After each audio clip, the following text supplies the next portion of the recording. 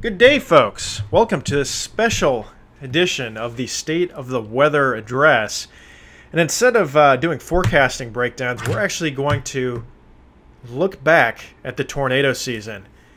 And believe it or not, it's the 5th year in a row where we've had much below average tornadoes. So I'm going to talk about that in this episode and how, abnormal that is. And I'm also going to talk about maybe a couple of reasons of why this is happening. So let's fire away this edition of State of the Weather Address.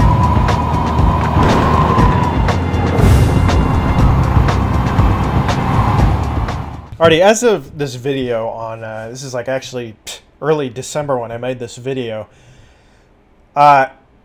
This is a 2016's tornado count right now, and it takes them a couple of months. I think it's like 3 months for them to update this sometimes. There's a lot of, false tornado reports, stuff that maybe didn't get reported correctly. Anyway, that takes some time to sort all that out. But this is the current tornado count right now. And there was a little bit of an outbreak, or a couple of outbreaks, very recently in early December. So this is going to spike up kind of right here-ish. And I think there were a couple of little small events in November as well. So this will actually probably spike up to probably here-ish. But you can see this is way below average. This pink line is the, lowest tornado season ever. Since I think 1950, if I'm correct on that. And this red line is the highest tornado season ever. And I think that was 2011. So the yellow line right here is the 75th percentile, 50th. The green line is the 50th, which is average tornado. This green line here is the average amount of tornadoes that should occur each year.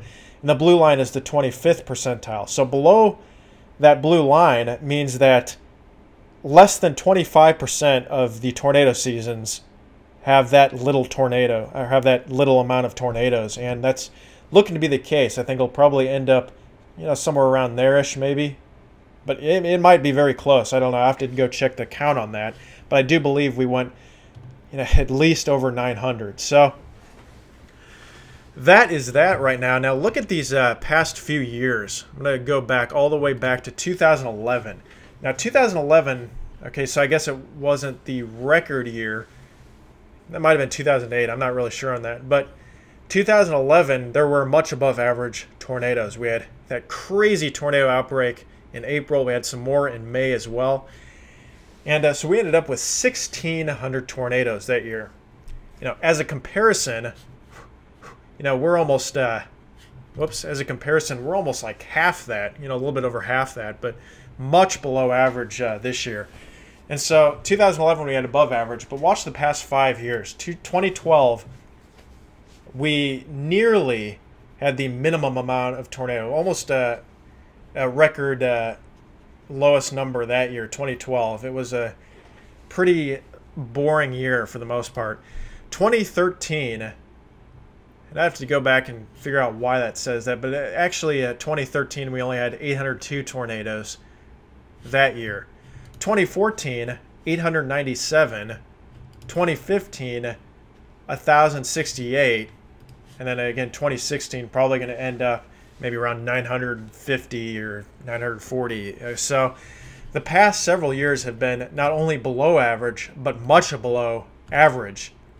And I'll go over why that may be in a second here. But I want to note some of those maps that I was showing you, those are preliminary accounts. So some of that data, that's kind of why things were jumping under the minimum and stuff. But anyway, this is the tornado counts for each month. This was January, just a few tornado reports in the southeast. February was actually our largest tornado producing month, with some outbreaks in the southeastern United States. As we headed towards March, very quiet.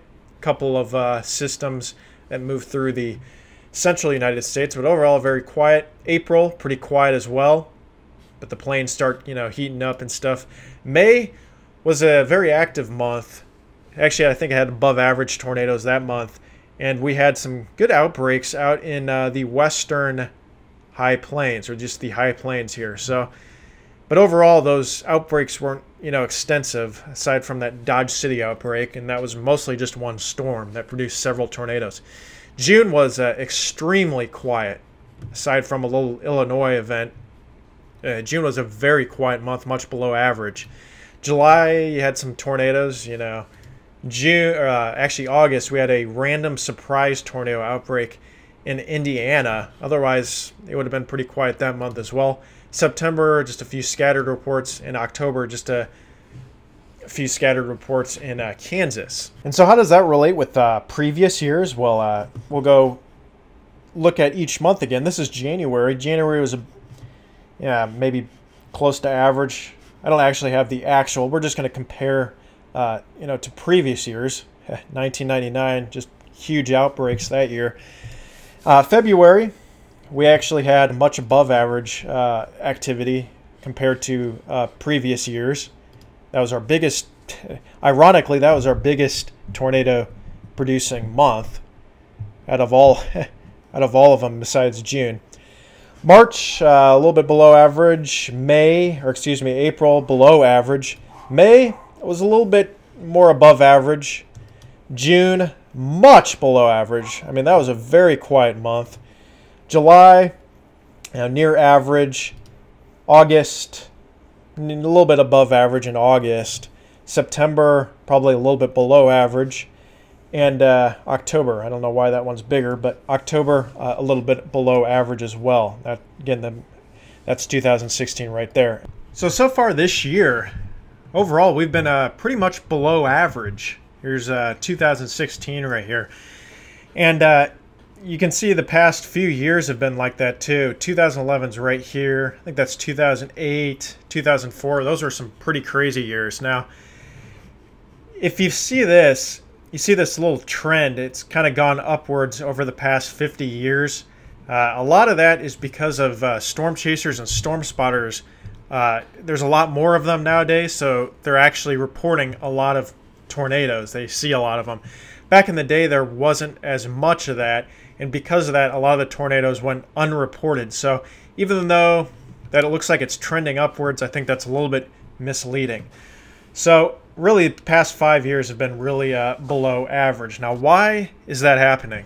Well, let's just examine this past year.